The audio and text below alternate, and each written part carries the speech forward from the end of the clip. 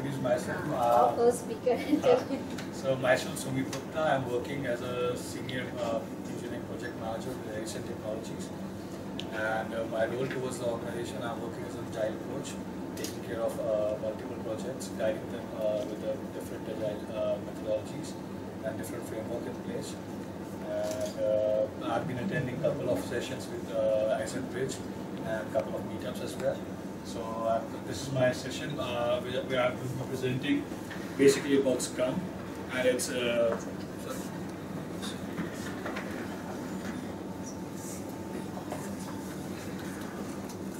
I think everybody of us over here are aware of at least basic of the Scrums, right?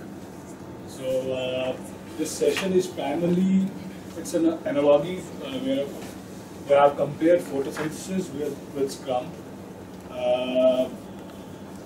for successful software development.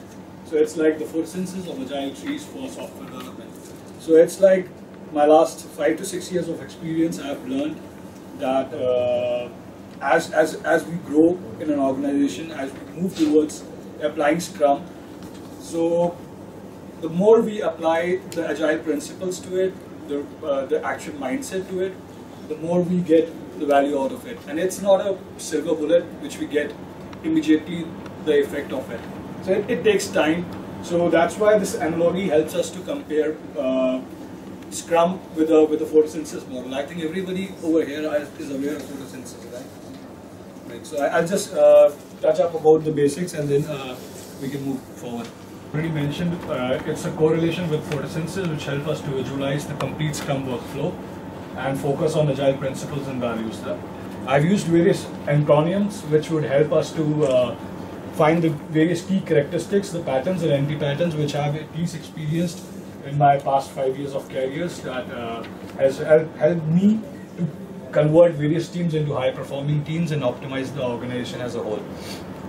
And at the end, there would be some thoughts which would help us to awaken some thoughts in our mind. I think it will be awakening thoughts for us. So I'll start with a very small video. In a giant bowl of energy-packed carbon crunchies. 1 spoonful, 2, 3. Soon, you're powered up by the energy surge that comes from your meal. But how did that energy get into your bowl? Energy exists in the form of sugars made by the plant your cereal came from, like wheat or corn. As you can see, carbon is the chemical backbone, and plants get their fix of it in the form of carbon dioxide, CO2, from the air that we all breathe. But how does a plant's energy factory, housed in the stroma of the chloroplast, turn a 1-carbon gas like CO2 into a 6-carbon solid like glucose? If you're thinking photosynthesis, you're right. But photosynthesis is divided into 2 steps. The first, which stores energy from the sun in the form of adenosine triphosphate, or ATP. And the second, the Calvin cycle, that captures carbon and turns it into sugar. This second phase represents one of nature's most sustainable production lines. And so with that, welcome to the world's most minuscule factory. The starting materials? A mix of CO2 molecules from the air and pre-assembled molecules called ribulose bisphosphate, or RUBP, each containing 5 carbons. The initiator? An industrious enzyme named rubisco that welds 1 carbon atom from a CO2 molecule with the RUBP chain to build an initial 6-carbon sequence. That rapidly splits into 2 shorter chains containing 3 carbons each and called phosphoglycerates, or PGAs for short. Enter ATP, and another chemical called nicotinamide adenine dinucleotide phosphate, or just NADPH. ATP, working like a lubricant, delivers energy, while NADPH affixes 1 hydrogen to each of the PGA chains, changing them into molecules called glyceraldehyde 3-phosphates, or G3Ps.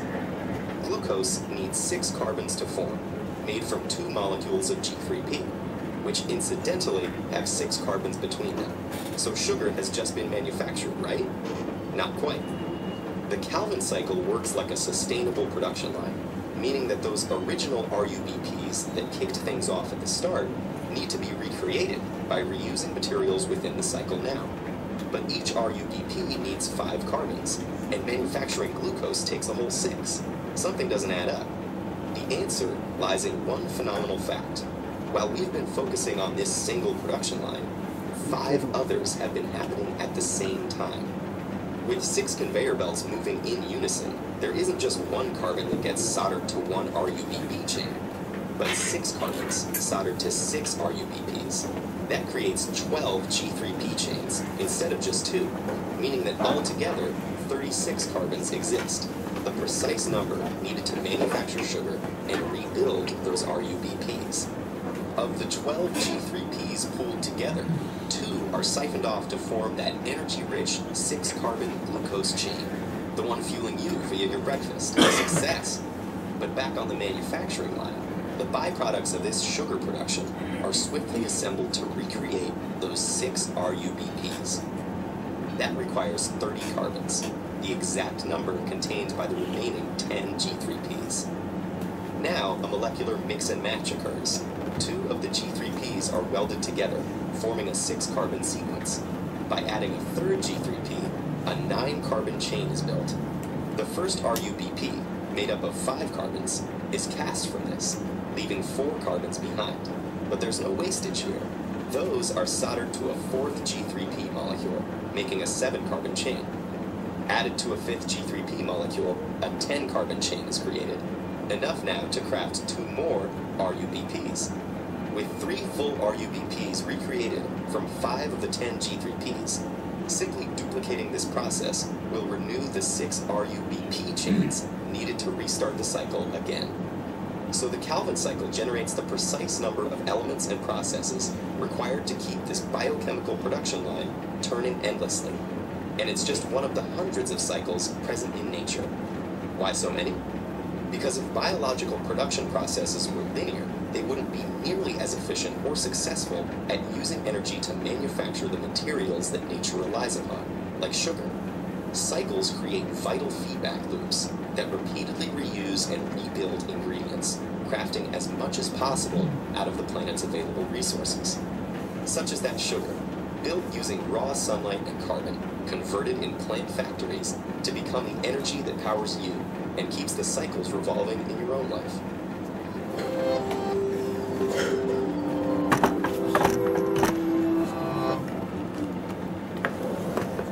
Justin, question from you guys. If I think the intent of showing this video was how the cycles invoke the vital feedback loops and how the nature's most sustainable cycle, which is photosynthesis, is producing sugar continuously. And similarly, if you compare this with SCRUMming, SCRUMming acts as a working software factories, which produces software if we provide it with constant and valuable inputs which is required, which in our case is well-defined product backlog, along with right cultural mindset and enablers tools. So it can work as a continuous flow of generating continuous software, working softwares. So that's the correlation which has been used to adapt to the mindset of Scrum. So how Scrum can be used to generate working software. So if you understand the correlation, the source of energy is compared to product backlog, and the CO2, which is close coordination and collaboration, along with water, which is the key enablers, which produces sugar, the working software, along with O2, the operational efficiency and optimized organization as a whole. So these are the byproducts. If we follow Scrum efficiently and intelligently with all the key practices in place, we will be able to produce an optimized organization as well as the operational efficiency. The working software would also be produced. So this is the kind of a correlation which has been used. So I think I have covered most of these items. If you see the correlations, the trees have been compared with the agile teams, the Scrum teams, the leaves with the team members, the CO2 with coordination and collaboration, water with enablers, sun, the source of requirement, the stakeholders, end user requirements, and the non-functional requirements. I would be covering each of these separately in the coming slides. And spectrum is the wide spectrum of light which has been compared to the strategic themes, use cases, and ideas. The visible light which is extracted from the spectrum is the product backlog which we use to build our product. The sugar which is produced as an end result as a working software. And O2 which is produced as a byproduct is the operational efficiency and the optimized organization. The Calvin cycle has been compared to the sprint cycle, which is the complete cycle of producing software. So the first, the team members, which is compared to the leaves. So the analogy used, if you see the leaves, the key characteristics which I mentioned over here are the key characteristics, if are in place, would lead to an efficient team. So the first one is the learning ability. The team should be able to learn and spread the learnings across the various teams. And the learnings can be shared by various modes. Like in our organization, we have formed various forums and various guilds. Guilds we say as to develop competency across, to develop the craftsmanship across the various teams and across the organization itself. So, like we can form guilds of automation. We can form guilds of continuous integration and similar guilds, so that teams are able to share their energy across the various learnings across the various teams. And teams should be empowered. By saying this, empowered, it's a very generic word when we say that the teams are empowered. How to basically empower the teams? When the teams are self-empowered, that means you have to give them the actual culture, or they should be empowered to raise the obstacles which they are facing. So we say it's very difficult actually to make the culture actually build within the teams. So we give them the rights to raise whatever impedance which they are facing, whatever is slowing them down actually. We have followed a practice in our organizations like maintaining an obstacle board. So teams are free to raise obstacles, impedance which they are facing. Even if teams are facing, like let me give an example. Teams have raised obstacles that the lifts in the organization are pretty slow, which is slowing them down so that they are not able to work efficiently. So these kind of even obstacles they can raise. So when they raise these kind of obstacles and they get resolved, they get escalated to a higher management and higher, even to the AVP's level. So they feel empowered. Our value, our things are getting addressed, and they feel empowered, and then they are efficiently work. And similarly, the next one, the aspirational and the affectionate. So teams should be aspirational. They should aspire to learn. Like if they are weak in one areas, they should be aspirational to go and learn and say that I should be the subject matter expert in this area. I am weak at this area. I should be learning in this particular area. So they should identify their strengths and weaknesses and aspire to learn in the other areas. And similarly, they should be affectionate and they should respect other individuals as well. So these are though very basic cultural aspects, very generic ideas, but it's actually the very key points. When we say seeds we sow, the kind of tree we get. So these kind of cultural aspects are very, very important for building a successful agile team.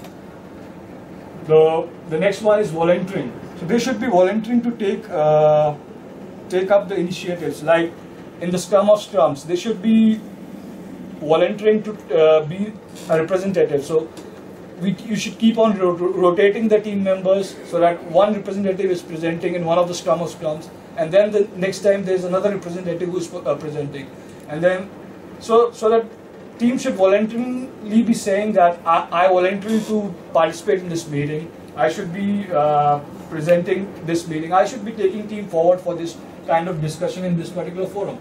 So, and that can come by introducing challenges to the team. They are putting challenges to the team. A same requirement can be presented to the team in a different ways. So that makes them voluntarily vote for it, that I'll do it. I'll accept this challenge. And the next one is enthusiastic. They should be enthusiastic. They should be smart and skilled. these are very generic, basic, but to incorporate these different kind of initiatives which can be done, so that team are self-motivated to take initiatives, and it doesn't take one day to get all these things incorporated within the team. It takes months, it takes even years. And I've seen even with some teams, when we transform them, some of them they transform it very efficiently.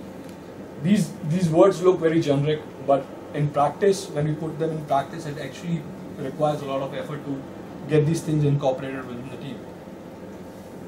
Similarly, the next one is the Scrum Teams, which is the combination of all the Scrum Teams. It can be one team, it can be multiple Scrum Teams. So the analogy which we have used is with the trees is the teamwork, the transparency. The team should work as a team instead of individual contributors. Many times what we have seen is there are individuals, and especially in India, where we are fighting with competitors, always trying to show off that I am the best, I can do this, I can do